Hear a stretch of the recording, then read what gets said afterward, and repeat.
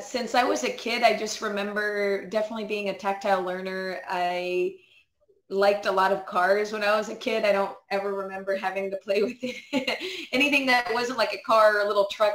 So I always liked doing things with my hands. I was always trying to figure out what was broken or working on stuff. But I remember I was always that way.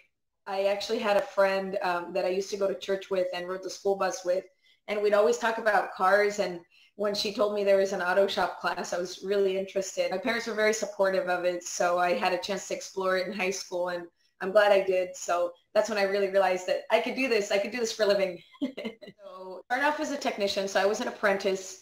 And then later on, I was what we call a technical advisor. And basically that was the expert troubleshooter. And I managed 40 dealerships. It was really exciting to walk into a dealership and say, nobody can fix this. And then you walk out and it's fixed. So that was always super exciting for me. As a technician, you can make really great money to really outstanding money. The money is great because, you know, this is a difficult job. It's not something that anybody can walk in and know how to fix something right off the street. So it's great for everybody that wants to learn every day. I don't think you ever stop learning as a technician. The next step is, you know, autonomous vehicles. And so who's going to fix that? You know, you can't just fix it with some wrenches and some hand tools anymore. You really got to think and use your brain. And that's something that is progressed over the years. So it went from, yeah, totally just hands-on, you know, grease monkey status to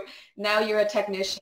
You have all these responsibilities and processes on how to fix something, especially in the electrical, anything technical. Everything has to be well thought out before you take any steps.